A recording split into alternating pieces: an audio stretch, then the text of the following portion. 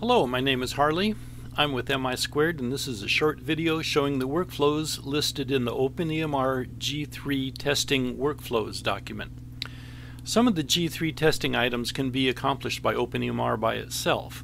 However, all the items are covered by the combined package of OpenEMR with New Crop ERX. As we walk through the workflows, I will name the testing objectives as they are fulfilled. And now, in fact, one of the objectives is not supported by either ERX or OpenEMR. That's the 170.314B4 Clinical Information Reconciliation Objective. OpenEMR can display clinical information on the screen and in reports, but not in the simultaneous comparison mode required by that objective. Okay, so first we're going to log into OpenEMR. I want to use my mid-level practitioner Margot Houlihan. Click the login button. This is OpenEMR's home screen, which I want to open up some more viewing space. So this checkbox at the top left here, it says bottom. Click that and it makes more space visible. We need to select a patient to use their record to do the prescription work here. So let's select in the navigation menu on the left, click the patient button, and then let's select Rebecca Allen from the roster.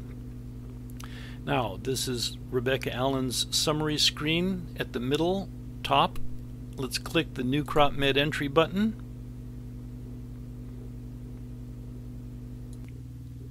And this brings us to the landing page of ERX, which is Med Entry. Prescribers need to do their work from the Compose RX screen, so click that tab, and here we are.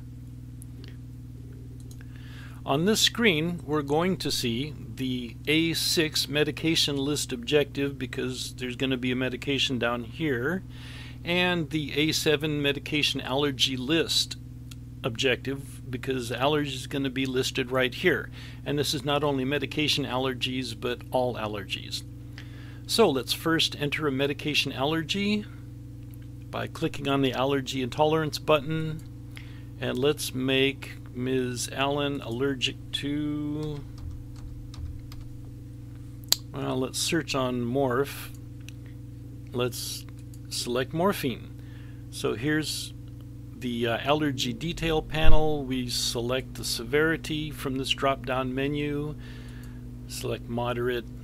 Optionally, we can select an onset date and a free text, elaboration of the problem. But let's just save the allergy with this pink button, Save Allergy. Okay, that's our allergy listing.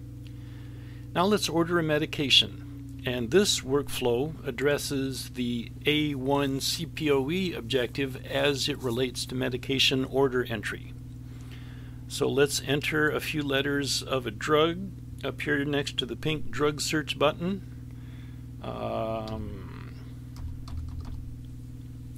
Click drug search.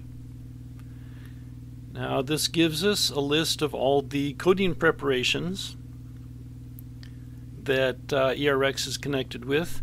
This screen also gives us the A8 Clinical Decision Support objective by these links to informational sources of authoritative literature, which we could follow these up. Let's not. The monograph is available if it's in a production environment. This is pre-production for demonstration only. And these other links would be available in a production environment also. But that's your CDS objective. So let us select a medication, codeine 30 milligram tabs. Okay, now it neglected to bring it up. Let's hit the drug search again and click the same medication.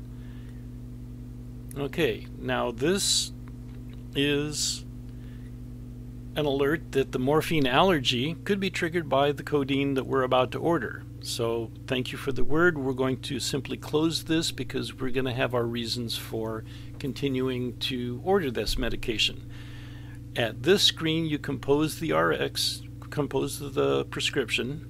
Let's just select the items, which gives a prescription of 1 tablet, PRN, 3 times a day for 7 days. Save RX. Now at this point we're back to the Compose RX screen, but we're going to click this pink button at the top, take Complete RX to Review page, and it brings back a patient allergy alert and some pediatric caution, some other alerts, which we see up here, a summary of them. Reviews performed. Drug, none found. Drug allergy, 1. Drug disease, none. Precautions, 2. And this screen fulfills the A2 drug interaction and allergy alerts objective. Now, since the allergy alert has been triggered, and we let it come to this page so we can see the alert, we need to enter a reason why we went ahead and ordered that. So down in the lower right corner, this is a magnifying glass. If you see it here next to the X, click on this, and in the middle of the next page, the next screen, there's a drug review override drop-down menu. Select one of the reasons. For this purpose it doesn't matter, and let's just click the Save button. Now then we click the link Return to Previous Page, and this Review RX comes back